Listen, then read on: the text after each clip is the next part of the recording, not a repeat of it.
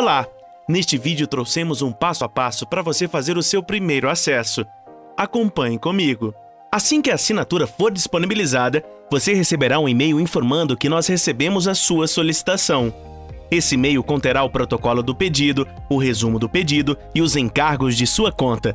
Você também receberá um e-mail com as boas-vindas ao produto contratado. Nesse caso, são as boas-vindas ao Cloud Backup. Nesse e-mail, conterão os dados da sua conta, que é o nome de usuário e o link de acesso ao painel.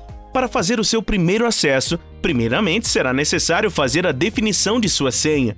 Para isso, você precisará clicar no menu Definir nova senha. Você será direcionado para o painel da Algar Telecom. Aqui, você precisará colocar o nome do seu usuário, nesse caso, o usuário que você recebeu no seu e-mail, e clicar em Concluir. Será enviado um novo link para o seu e-mail para que você crie a sua senha. Confirme se esse e-mail está na sua caixa de entrada ou se ele foi para o spam. O seu e-mail de redefinição de senha chegará desta forma. Basta apenas que você clique no link Painel do Usuário para criar a sua senha.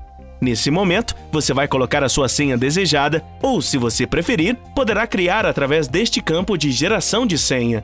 Depois, clique apenas no botão Set. O painel será recarregado, solicitando a você o nome de usuário e a senha que foi criada. Pronto, o seu acesso está feito. Esse é o painel que você fará a gestão dos seus serviços. Por enquanto é isso. Obrigado e até a próxima!